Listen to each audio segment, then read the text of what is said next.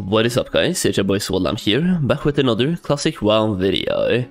So today I'm going to take a look at the negative aspects of playing hardcore on the classic era servers, some of the negative aspects, and I also want to give my opinions on why I personally think we need official hardcore servers supported and developed by Blizzard themselves. That way we can actually have the people playing hardcore playing on those servers, instead of playing on a server where it's both regular players and also hardcore players at the same time, causing some conflict. So for this video, what we are doing right now is we're taking a look at a Reddit post. We did this live on stream yesterday, so if you want to check me out live, I'm live pretty much every single day, both on Twitch and on Kick, and you can find the link to both of them in the video description and a pinned comment. I have also promised to do a 24-hour stream when we get to 150 followers on Kick, so feel free to get me closer to that goal and closer to that 24-hour live stream. Now let's take a look at the clip from yesterday. I really wanted to play this one on YouTube as well, that way we can get more comments and more of a discussion going, so feel free to let me know your thoughts in the comments down below as we go through the video. So here we go.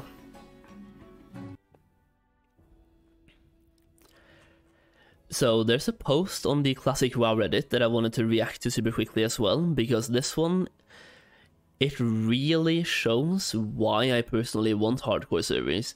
This one post, let me just make sure that it's that I can make it show on the screen right here.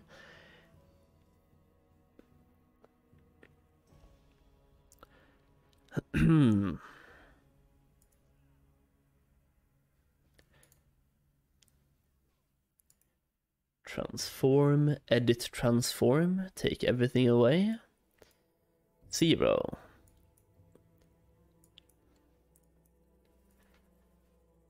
This one. Now we can talk about hardcore servers and one of the reasons why I personally want them to be a thing. 2 seconds. Here we go. This post right here shows a lot about why I personally want hardcore servers to be a thing, and also why I want them to be less moderated than our current classic era servers. And I feel like a lot of it is captioned in this one. Let me drag the tier list down below my face cam too. There we go. Oh shit, okay. Now we can see my face and we can take a look at this at the same time. So, hardcore classic is great and all, but it feels very isolating and also very lonely. Let me start off by saying that I love hardcore classic. It is definitely fun and I'm having a great time. I wanted to make this post more so about the MMO aspect of Classic and what really drew people in, and for that I would like to take it back to 2019 to 2020 Classic, when there was literally 100,000 plus people right at the launch day turning servers full before people even got a chance to pick one off the list. Every starting zone had 100 plus people, every quest mob was spammed for the first week, and lines would start to form. Queues, right? And it was an incredibly magical experience. Hardcore manages to capture only one aspect of that experience, which is the story/questing and the immersion of being in the world. But what hardcore fails to capture is the MMO aspect of World of Warcraft, which is being able to group with other people in your level to do hard quests/zones, being able to craft stuff and trade people, or give people upgrades you don't need, and in general just being a part of a bigger community. I am now reaching the 40 to 50 range in hardcore. Sheesh, okay, this person went really far. And it's become a ghost town. I rarely see people in these zones, maybe a couple here and there, and for the most part, dungeon groups get really hard to fill the higher you go up, and once you hit 60, you're in hardcore raiding/dungeons, which is not for everyone and is very niche. I do like hardcore. I like that Blizzard is thinking of making official hardcore servers. Well, we don't really have any confirmation on that part, but a part of me feels like hardcore isn't really that good in MMOs, because it removes 99% of social interactions, and also makes it a forced single-player game in a multiplayer world, which feels very isolating. I understand why the hardcore rules exist, but I feel like it goes against the social aspect of what makes MMOs fun too, and it makes me miss those interactions even more. So let's look at a couple of comments, because there was one comment here that also I wanted to look at super quickly. That is my biggest thing with hardcore. It is basically a solo experience that is fun to play alongside others. There's bits here and there where you interact with others, but for the most part, you are really on your own. For me, it is exciting to play at the moment because the world feels very alive, but I sincerely doubt that I will still be playing hardcore in a year's time. I need a sense of community, a guild, and friends to play alongside to do that long term. And that is something that I've been personally really feeling when I'm playing hardcore as well. Well, most of it. There's one part right here that I don't agree too much with, and that is the ghost town at level 40 to 50. Now, obviously, I am not 40 to 50 yet. If I just hide this screen super quickly, we can take a look at my personal character in the game. So I'm currently level 37, and I feel like the world is still pretty much exactly just as alive. I just came out of Stranglethorn Vale today, and even in Stranglethorn Vale, I had to compete for mob tags quite often. Even I just did a couple of quests all the way over here, and we were like 5 or 6 people in one small part of the Swallow Marsh doing quests at the same time. Right, so even now I'm still seeing people. I'm not seeing the same amounts that I used to in Westfall or Duskwood and places like that. Obviously, the higher level you get, the less people there will be, but I'm also in a hardcore guild full of level 30 plus people. We currently have, it is 9:25 PM on a Wednesday, and we have 141 players online, all of which are level 30 plus, all the way from level 30 up until level 59. We also have a couple level 60s who just hit level 60 today, but you can see there's a bunch of people. Level 50 to 59 is a ghost town, 40 to 50 is alright. Well, you definitely have a lot more experience than me in that level bracket, so I'll take your word for it, yeah. But I definitely, I can understand why. Like, level 50 to 59, there's going to be far less people playing in those zones, and those who are probably try to speed through them to get to level 60 as fast as possible. Plus, it's hardcore.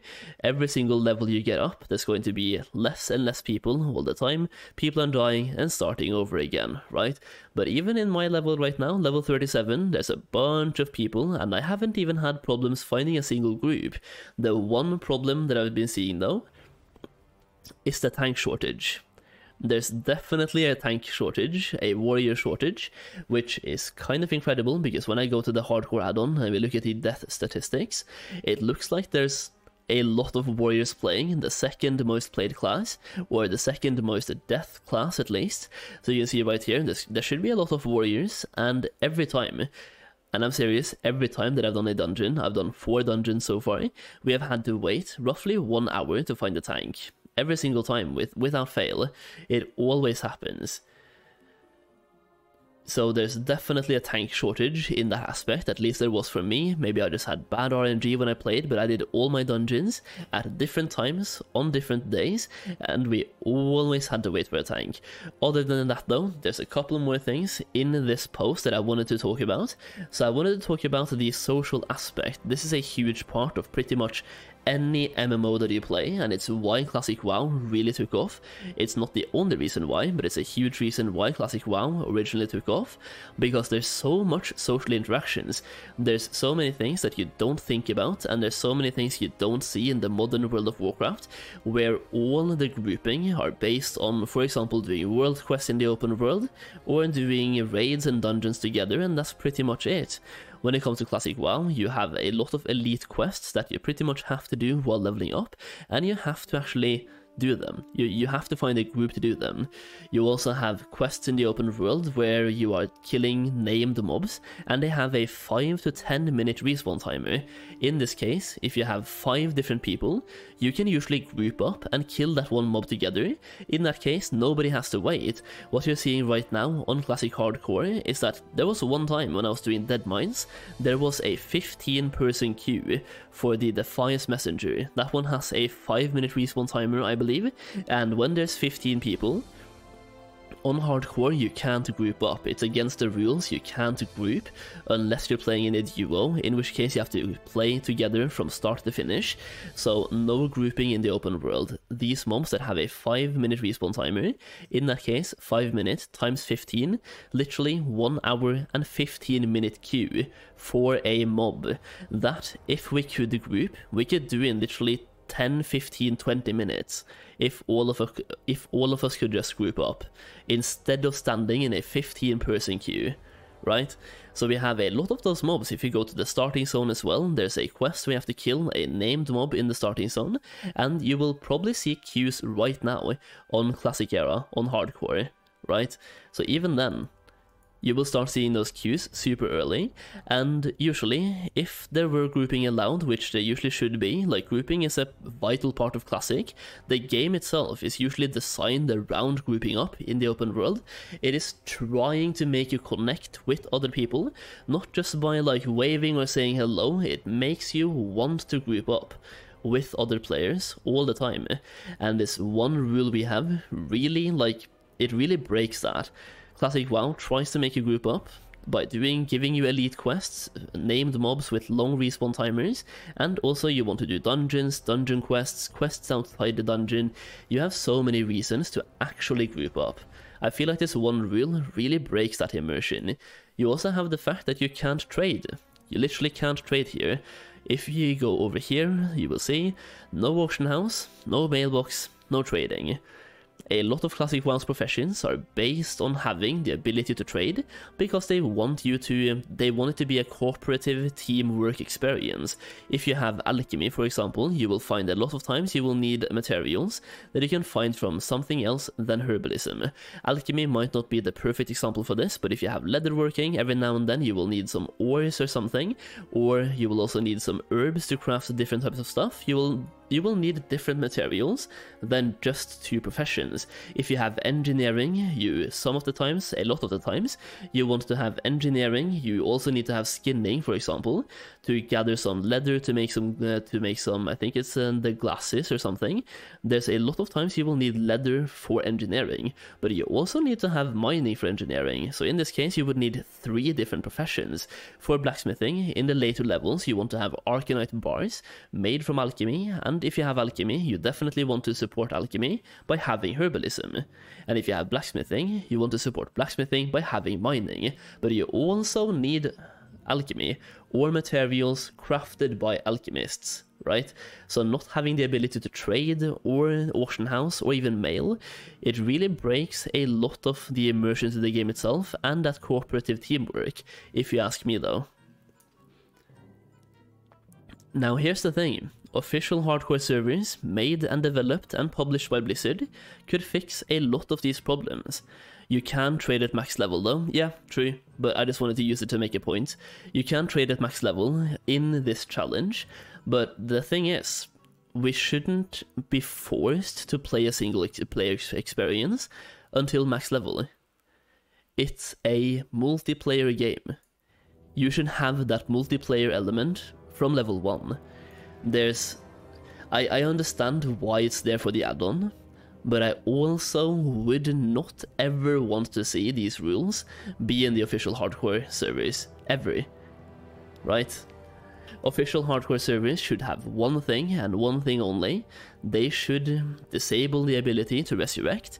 You should still be able to use the auction house, you should still be able to trade, you should be able to mail, you should be able to group, you should be able to do whatever you want. And then if you have some people in the hardcore community who will say, oh, if you can group then the challenge becomes so easy. Well, you can still have this subset, like this, you can still use this add-on to make it even more difficult. It's a solo self-found challenge. It is though. But a lot of people that I'm seeing on my YouTube comments are saying that they want these rules to be on official hardcore servers, and this is like a thing that I'm seeing a lot of people think, that they want these rules to be on official hardcore servers, because this is the gameplay they are used to, this is the hardcore challenge, and they want this to be the thing. I do not want this to be the thing. I want official hardcore servers to be classic WoW without the ability to resurrect, and maybe also fix, like you said, Drayson, fix so shamans can't Ankh, warlocks can't use soulstone, and paladins should probably not be able to bubble hearth. That's basically all they have to do, those 3 class changes, and not being able to resurrect. And that would basically be perfect, if you ask me though.